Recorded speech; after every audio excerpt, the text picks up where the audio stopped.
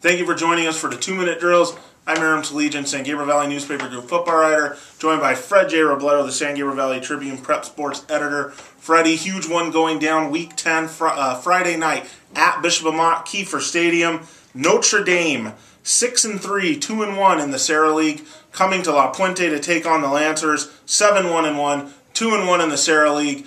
Freddie, we have a three-way tie right now for first place in the Sarah League. Set this one up as far as what it means for league title and playoff implications. Well, basically, Alamany's they're in the driver's seat, and they're playing Loyola on Friday. If Alamany wins, no matter who they finish in a tie with, they're going to win the league title because they've beaten both Bishop Amat and Notre Dame. So let's start with that one. Then the winner of Bishop Amat and Notre Dame would finish second outright, and those would be your two guaranteed spots. The other teams in the Sarah are definitely live for those at-large berths. And I was reading about this on some of the other websites this weekend. The Sarah could get as many as 4 teams, but we're going to see how that all unfolds. Now, if Alamany loses to Loyola, and there's a chance that they can. Loyola's been in games with a lot of these teams already. If they lose to Loyola, then the winner of Notre Dame and Bishop Amat wins the league title, and that would be pretty huge for these teams who, I think if you asked them last week before their games, their shot at winning a league title, an outright league title,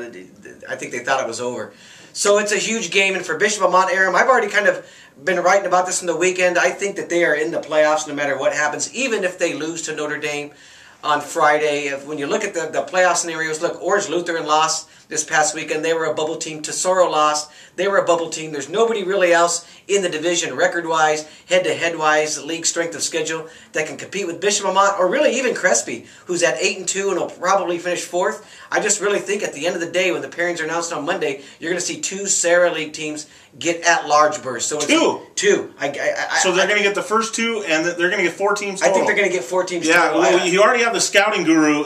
Crespi season's over. They're 8-2. He's already lobbying. Yeah, well, and when you look at the rating system, the Sarah's the best league in the state. You look at the records; they beat these other teams in head-to-head records. Crespi, I mean, it just adds up. What hurts Crespi is the 2 teams in front of them, Notre Dame and Bishop Amat. They lost to both of those teams, so they would be the 4th team that gets in. And I really think it's going to happen. I like all these teams over Orange Lou and Tesoro, and believe me, those are really the only teams you're considering at this point, unless somehow those teams get automatic spots, and it doesn't look like it's going to happen now. So I really like their chances. Now, talking about this game on Friday, Aaron, Notre Dame has been a great team. They've been great. They lost to Alamany in overtime. They beat Crespi in overtime, I believe, and then they really handled Loyola. This is a team 2 years ago at Kiefer Stadium. Amat absolutely crushed. Notre Dame's come a long way in 2 years.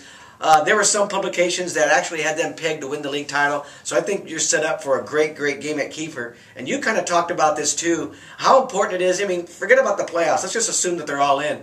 That positioning, getting a chance to get a home game in the first round, getting a chance to if you're the second place team. Getting a chance to maybe play another second place team, and avoiding some of those super teams at the top, because I'm not sure if these teams can handle those teams just yet. Right. Yeah, and for Bishop Amat, we know how much better they play at home.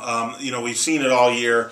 We see it historically under Haggerty. That's their big edge in this game, I feel. And if they were to get in as a second-place team, getting that home game in the first round, that would go a long ways for Amat. Fred, I'm not going to kid you here. I like Notre Dame to win this game. Even though Amat's at home, I'm picking Notre Dame to win this game. They played Alamany tougher. Obviously, I haven't seen these teams play, but I'm just going off the scoring. I think this is an up-and-coming team. I'm taking Notre Dame to win this game. Yeah, I'm taking Bishop Amat. And like I said, I get where you're coming from, taking that right off the scoring. But I was at the Alamany game, and it was not a 3-touchdown game the way it looked on paper. I mean, it was, you call it a game of inches, and that's what it really was. I mean, you were an interception here away from it. You're a penalty call here. They went head-to-head. Alamany never stopped their offense. And I just think it's a great matchup. And, yeah, of course. And I'm not picking it with any degree of confidence, and I don't think you can either. No. But I think Amat wants that guaranteed spot. I think they want to finish second or first. Obviously, I mean, both teams do. But they're great at Kiefer, and I think they're going to come ready. There hasn't been what's been impressive about Bishop Amat is they've come to play really in every game this year. Even the Alamany game they lost. I mean, they came out and they scored right away. they just, going back and forth, they made a couple big mistakes that were the difference in that game. I mean, I even told you there's one point in that game where Alamany scored 3 touchdowns without their offense even touching the ball. That's what turnovers can do to you, big plays can do to you.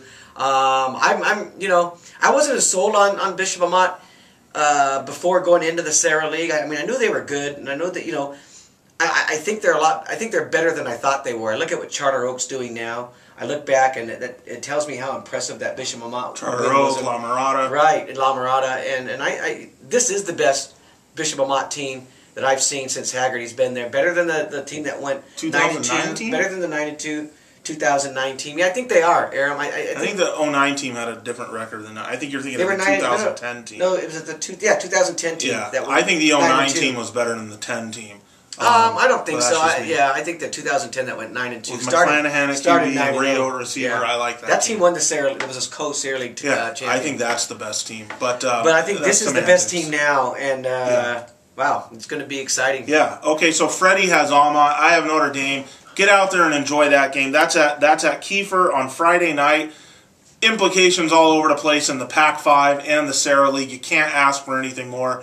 The Lancers are obviously going to need that full fan base to get them home in this game. Get out there and enjoy it.